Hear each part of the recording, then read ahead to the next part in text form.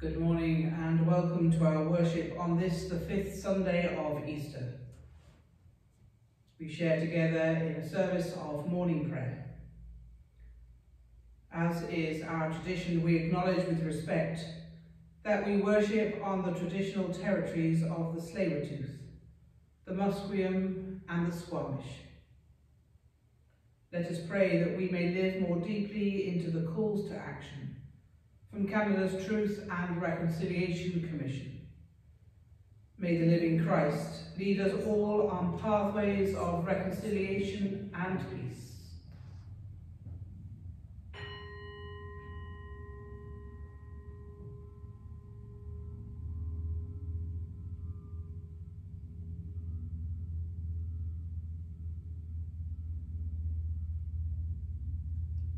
Alleluia, Christ is risen. The Lord is risen indeed. Alleluia. Let us praise our God, who has given us life and hope by raising Jesus from the dead. Let us rejoice then, even in our distress. We shall be counted worthy when Christ appears. O God, you have claimed us as your own, and called us from our darkness into the light of your day. Alleluia, Christ is risen. The Lord is risen indeed.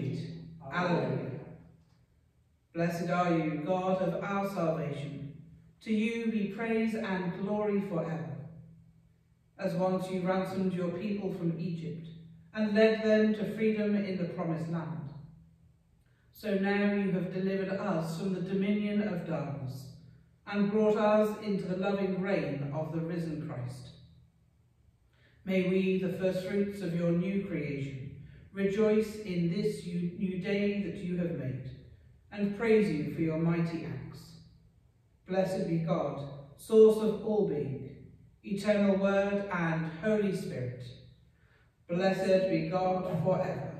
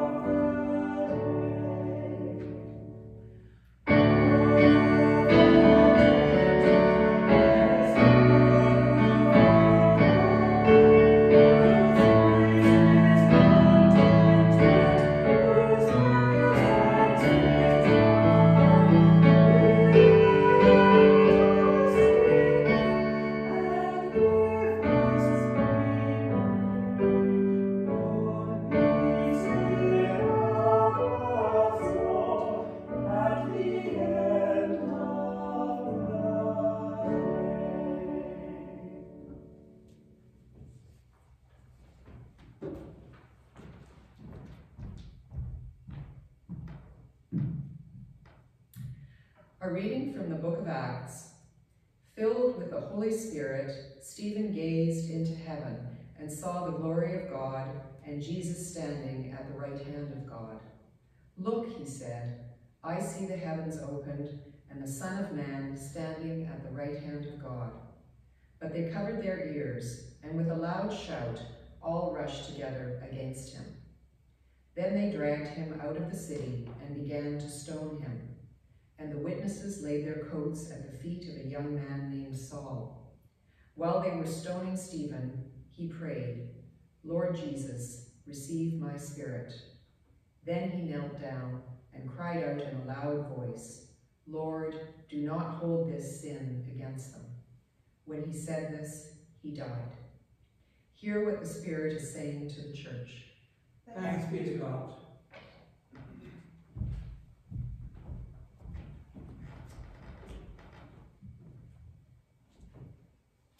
Our psalm this morning is Psalm 31, verses 1 to 5 and verses 15 and 16.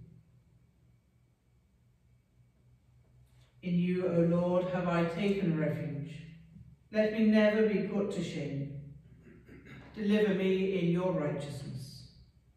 Incline your ear to me. Make haste to deliver me. Be my strong rock, a castle to keep me safe. For you are my crag and my stronghold. Sake of your name, lead me and guide me. Take me out of the net that they have secretly set for me, for you are my tower of strength. Into your hands I commend my spirit, for you have redeemed me, O Lord, O God of truth. My times are in your hand. Rescue me from the hand of my enemies, and from those who persecute me.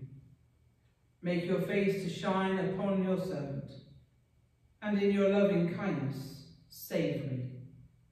Glory to God, source of all being, eternal Word and Holy Spirit, as it was in the beginning, is now and will be forever. Amen. The Holy Gospel of our Lord Jesus Christ, according to John. Glory to you, Lord Jesus Christ. Jesus said, "Do not let your hearts be troubled. Believe in God. Believe also in me. In my Father's house there are many dwelling places. If it were not so, would I have told you that I go to prepare a place for you? And if I go and prepare a place for you, I will come again and will take you to myself, so that where I am, there you may be also. And you know the way to the place where I am going." Thomas said to him, "Lord, we do not know where you are going. How can we know the way?" Jesus said to him, "I am the way and the truth and the life. No one comes to the Father except through me. If you know me, you will know my Father also. From now on you do know him and have seen him." Philip said to him, "Lord, show us the Father, and we will be satisfied." Jesus said to him, "Have I been with you all this time, Philip, and you still do not know me? Whoever has seen me has seen the Father. How can you say, 'Show us the Father'? Do you not believe that I am in the Father, and the Father is in me? The words that I say to you I do not speak on my own, but the Father who dwells in me does his works. Believe me that I am in the Father, and the Father is in me. But if you do not, then believe me because of the works themselves. Very truly I tell you, the one who believes in me will also do the works that I do, and in fact will do greater works than these, because I am going to the Father. I will do whatever you ask in my name, so that the Father may be glorified in the Son. If in my name you ask me for anything, I will do it." The Gospel of Christ. Praise to you, Lord Jesus Christ.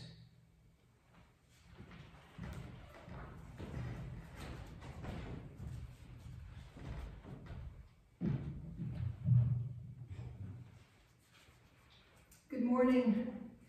As you might imagine, I felt drawn to speaking today about the stoning of Stephen. Stephen, one of the church's first deacons, the patron saint of deacons, and the church's first martyr. But when Philippa offered to help stage a reenactment, I thought perhaps I would turn my attention to the gospel reading instead. And in all good conscience, it would perhaps be remiss to neglect today's words from the Gospel of John. I find it ironic that this passage, which begins with Jesus saying, "Let not your hearts be troubled," has often itself been the cause of troubled hearts and minds. To some people, Jesus' statement, "I am the way and the truth and the life, no one comes to the Father except through me," has provided direction, comfort, and reassurance. To others, it is a dismaying claim of exclusive access to God, a door slammed in the face of others in the world who understandably consider themselves also to be beloved of their Creator. At different times and in different places, this text has indeed been used more as a weapon of domination than a tool for outreach. So what truth do I draw from this passage? Well, I first remind myself that when Jesus is quoted as making such statements in the Gospels, he is generally taking issue with certain aspects of his own religious tradition, not attempting to stake a claim for a new, authoritative religion. His primary concern is not with doctrine, but with diakonia, that is, service to others. Just prior to this gospel passage, he told the disciples, "I give you a new commandment, that you love one another. Just as I have loved you, you also should love one another. By this, everyone will know that you are my disciples, if you have love for one another." And to bring home the point, he washed their feet in a gesture of humble service to show them what love in action really looks like. Following Jesus in this manner, committing our lives to the well-being of others, is indeed the way, the truth, and the life, the doorway to a present and eternal kingdom of God and in God. I also remind myself that by and large, the gospel accounts are words about Jesus, not of Jesus. They were written some decades following his death and resurrection.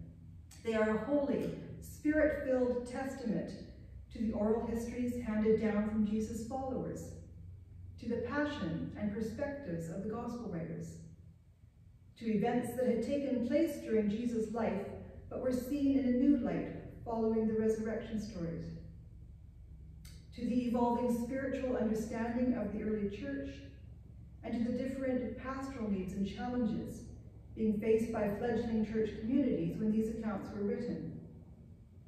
All of these aspects are at play in the New Testament writings, and all of them give glimpses into Christ's divine and ongoing mission. As individuals and as the church, we are continually called to seek the truth woven into and behind these words of Scripture, not to get over-anxious about the exact terminology of any one verse. So I bring all of that to my understanding of this text. But this verse, "I am the way, the truth, and the life," also reminds me that to some extent we humans need our way defined for us, a road that reassures us with familiar landmarks, a path we can trust, even if we don't always know what's behind the next bend. I have sometimes spoken with people who don't do religion because they consider God both universal and ultimately unknowable. They believe that embracing one particular narrative and ritual around God is somehow unsophisticated or perhaps arrogant. But I don't agree. To me, that's like saying that since love is such a universal, all-powerful emotion, it's foolish to get married. After all, one might say, how can committing yourself to one mortal partner fully express the inevitable enormity of love? Well, it probably can't, but at least through making this and other such commitments to spouses, to friends, to family, we participate in making the concept of love tangible. We learn what love feels like and what it calls us to do and be. We put legs on it. We can use our lives to transform love from a noun into a verb. Hopefully, in any kind of human relationship that has love at its center, we grow and we give, and we know where to go when times are hard. By choosing to follow the way of Jesus, we similarly turn the concept of God into a tangible experience of God. Although we Anglicans often don't feel comfortable evangelizing, we know what a great blessing it is to be active in a community of faith, following a Christ who loves us and leads us into greater participation in a kingdom of justice, joy, and mercy. That there are people who don't have that kind of spirit at work in their lives, and we need to get better at encouraging their faith. After all, if you're walking along the sidewalk and someone pulls over in their car to say they've become lost on their way to the airport, you don't tell them, oh, don't worry, there are lots of roads to get there, you'll find one, and keep walking. No, we tell them how we get there. We think for a minute, we cast our eyes in the right direction, we point, we gesture, we write down a street name or two, and we make sure they've grasped the directions before we wander off again. In my family, Mom and Dad and I were each committed to our own particular route from Lynn Valley to Vancouver Airport. I could never understand Mom's strange path over 33rd and through Queen Elizabeth Park. Dad was wedded to Knight Street, and I was, and remain, passionate in my defense of the simplicity of going straight down Rupert and turning right on Marine Drive. I wonder if we Anglicans might learn to share our roadmap to God with as much enthusiasm as we offer up our way to the airport. I am the way, the truth, and the life, says Jesus. So I invite you to sit with that verse in this Eastertide week to come and think through what it means to you. If someone pulled over to the side of the road and instead of asking you directions to the airport, asked you to point the way to God, what would you say? How would you say it? And when that person pulled away from the curb and you began your walk home, would you think back on what you had told them and wonder if you were living the life you had described? It's one thing for us to believe in Christ Jesus. It is another to answer his call to service, compassion, and self-sacrifice. Every day invites us to live more boldly as people of the resurrection, to share our faith ever more confidently in word and in deed. So may God grant us the courage and commitment to claim the path of the risen Christ, our way, our truth, and our life. Amen.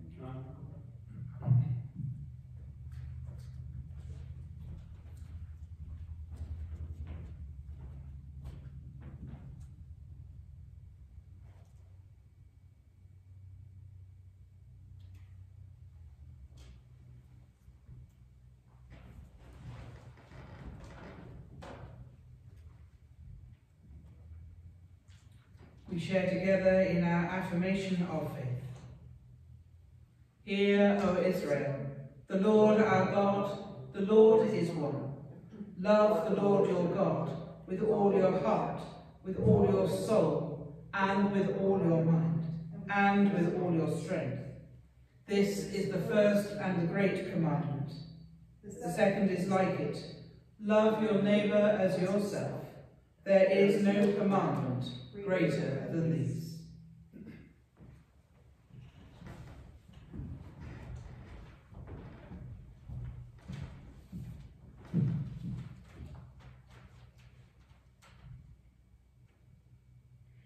For the Church of the living God in every every place as we look for new ways of being community and agents of God's love in the world. Holy One, hear us.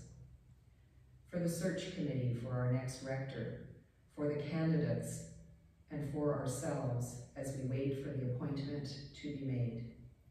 Holy One, hear us. For the planet and the complex web of life it sustains. Holy One, hear us. For the leaders of the world as they make decisions affecting the health and well-being of the peoples of the world. Holy One, hear us.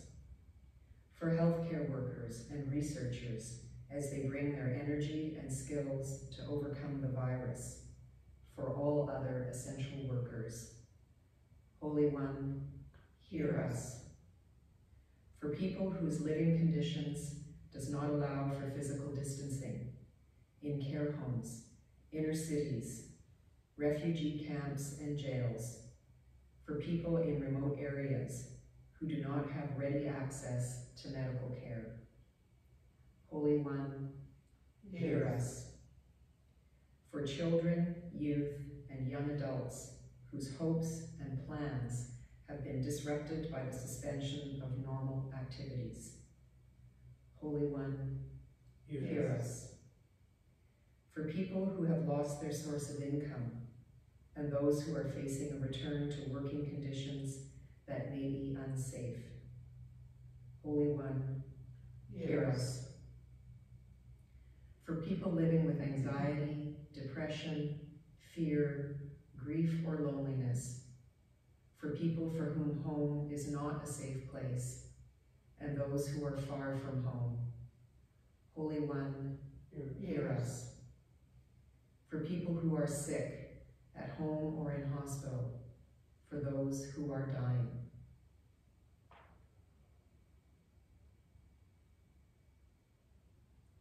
Holy One, hear us. We give thanks for all the blessings we receive.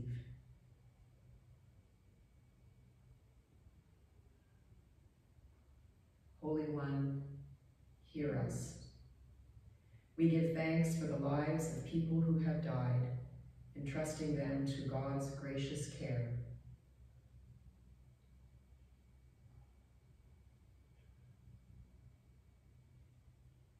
Holy One, hear us. Holy One, we commit all these prayers to you, those we have spoken and those that remain unspoken, in the name of the risen Christ. Amen. Amen.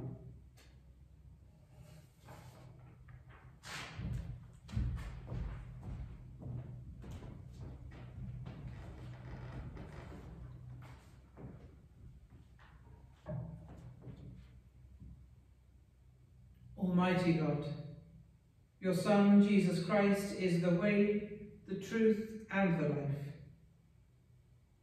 Give us grace to love one another and walk in the way of his commandments, who lives and reigns with you and the Holy Spirit, one God, now and forever. Amen. Rejoicing in God's new creation, and gathering our prayers and praises into one, let us pray as our Saviour taught us. Our Father in heaven, hallowed be your name. Your kingdom come, your will be done, on earth as in heaven. Give us today our daily bread. Forgive us our sins, as we forgive those who sin against us. Save us from the time of trial, and deliver us from evil. For the kingdom, the power, and the glory are yours, now and forever. Amen.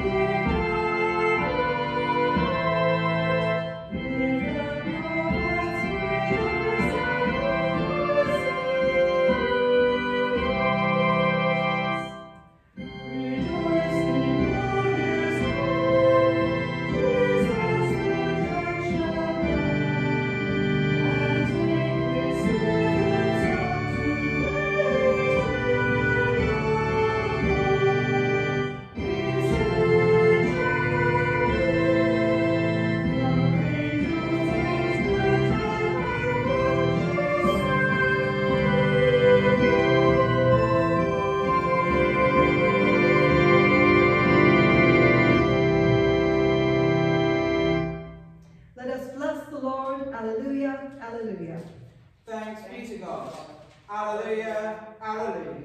And may the risen Christ grant us the joys of eternal life.